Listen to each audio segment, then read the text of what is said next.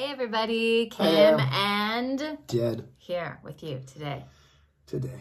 It's Friday, it's rainy. We had a huge thunderstorm last night. It was intense. It was kind of scary. Actually, a little triggering. It's a little triggery. They were also doing some, jets were flying over doing some training. That, like, fighter jets were literally flying and circling over our church. So that was fun. Yeah.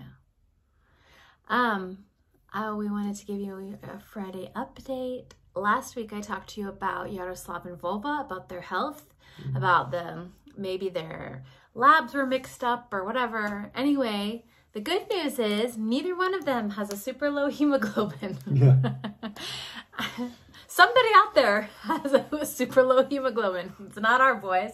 Yaroslav just has low iron, so we're starting him on that. And we went with him to the neurologist. We did EEG. He has epilepsy. I don't know if I already said that. And trying to up his meds a little bit. So we're on the road to to health with them. Still no appointment for PKU. I mean, not till July for Vova, which is a little sad. But that's kind of how it is here in Germany, in many areas. Bureaucracy. So the boys are fine. Wanted you to know that. Yeah. Kids have, all of our kids here, teenagers and everybody, have been going to a local school. They've had all the Ukrainians, not just our kids, but like other Ukrainian kids that have fled to this city, this area. They've had them all like in one room, just together, trying to teach them German.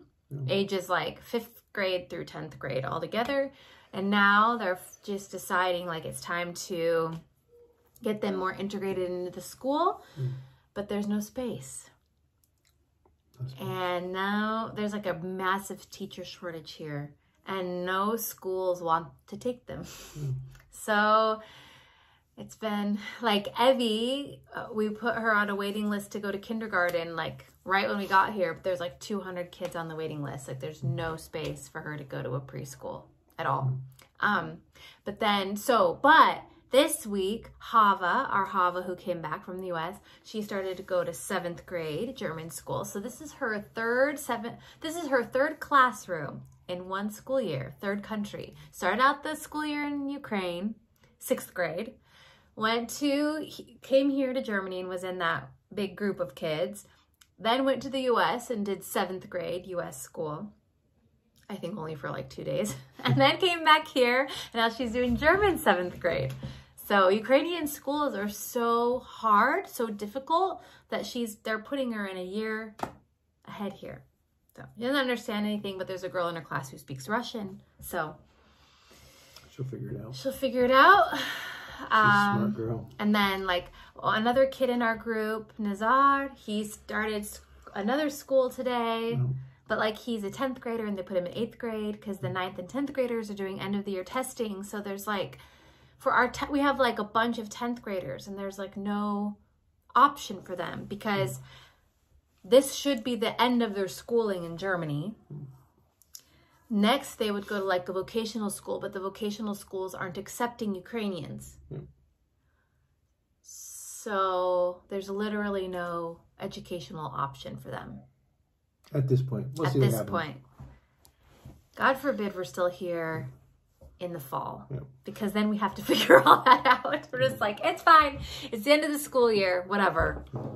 But we met with the principal today, and he's a great guy. And that's what we're finding. Like, you can be frustrated with bureaucracy and the system challenges, but, when you sit down across the table and talk with the principal and you realize he's just he's made up his own little version because there's nothing within the system. There's no way to support the students. And so he's come up with his own little... his son is teaching it. He's just trying his best because he said, everybody else just says no. Like, we don't know how to do it, so we won't do it. And he said, I'm just trying to do what I think would be best for the kids. So we're super appreciate him. So while the system and bureaucracy says there's no college, there's no training, there's no anything, we'll see what happens. We're just going to take a day at a time and fish in the dark. That's what the principal said. Yeah. He's just fishing in the dark. But it is hard. I mean, when you have like little kids, like, okay, Evie doesn't get to go to preschool. Oh, well. Yep. Or like little Timofey, who's here in our group, he's in 3rd grade and he's in school. Yep. But when you get to like these 16-year-olds who are like finishing school, this is a terrible time for them to be in a different system. This was a terrible time to start a war, Russia. Yeah. Terrible time. It's not funny. Yeah. It was a terrible time. Why am I laughing? Yeah, so that's that with kids' schools. Next on Monday is like a big anticipated day. May 9th, supposed to be some big announcement from Russia. Yeah. Well, it's just their Victory Day parade. And Putin's really into numbers. He loves his dates and his tank parades. So we've been just kind of waiting. A lot of people, I think, are kind of holding their breath for May 9th to see what he's going to say. Is he going to declare full-on war? Is he going to say... I'm really sorry. I'd like to go home now. Is he going to retire?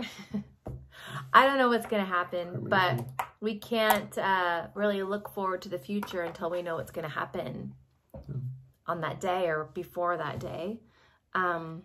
Jed's going to head to Ukraine. Yeah. So on May 9th, we told the team, like, you know, these first 2 months, we're going to take it a month at a time. And then after that, we're going to have to plan further and make a plan. So the evening of May 9th, when we see what has transpired within that day, we'll have a clear picture about what comes next.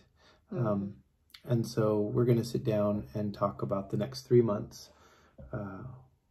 And so, yeah, we're going to do that. And then that evening, I'll start driving with, so we're connected with Vineyard Churches, a lot of churches, but Vineyard Churches has been our family of church.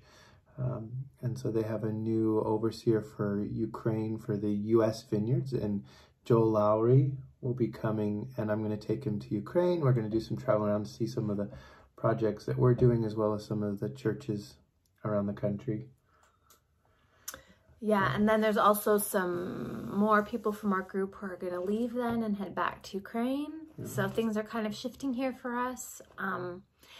But if May 9th goes badly, which I feel like everybody kind of thinks that it will. If Jed goes to Ukraine and it's pretty clear that we're not going to be able to go back there anytime soon, then we have to figure out as a group, like, what comes next. Because realistically, we cannot continue to live in this church all together. Yeah.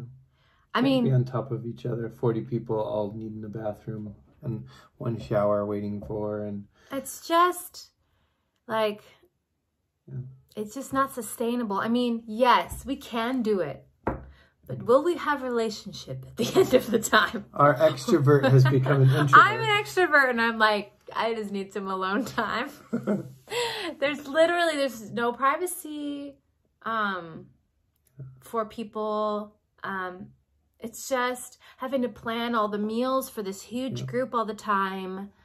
It's a lot easier if it's in smaller groups. And for our guys, like, they've done amazingly well. Amazing. But they're also not going to thrive in this environment.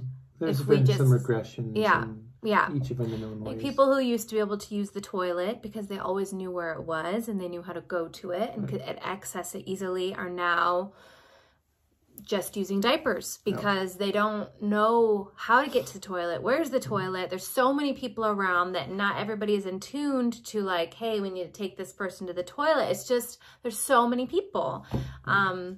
We really need to get into a more family style environment.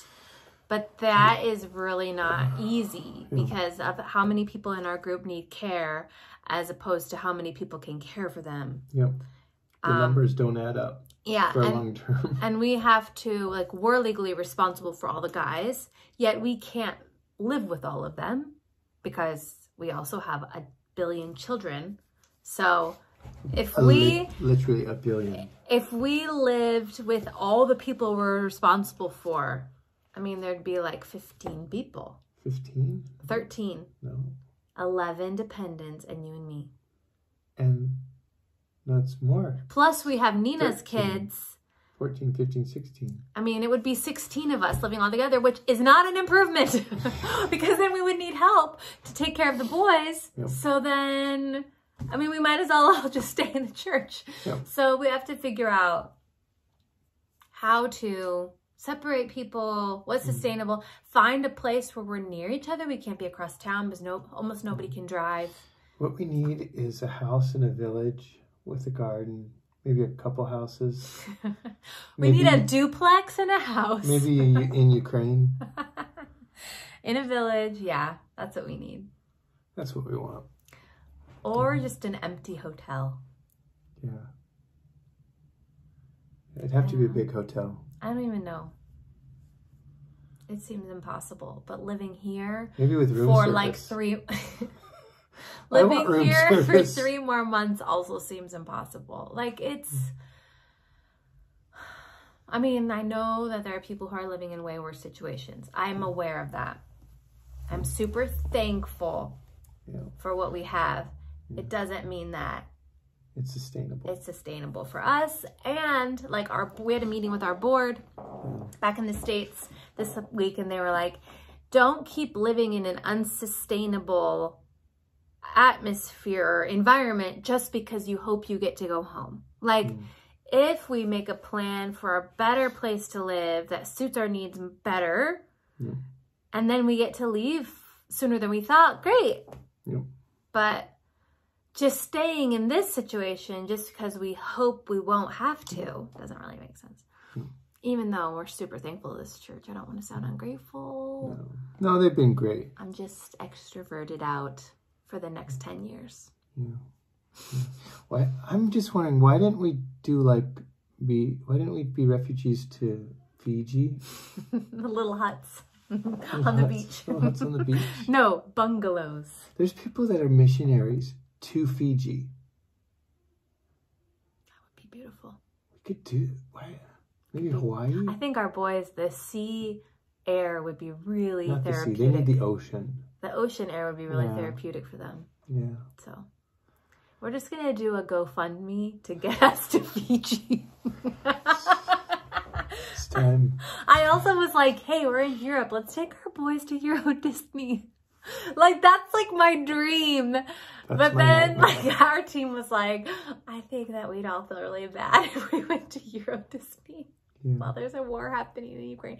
You just can't enjoy stuff like you normally would when you know that there's so much suffering happening. But someday I'm taking BMO to Euro Disney, and I don't care what anybody says, even if it's just the 2 of us. Yeah. Which would be amazing. I wonder if they have frog legs there instead of turkey legs.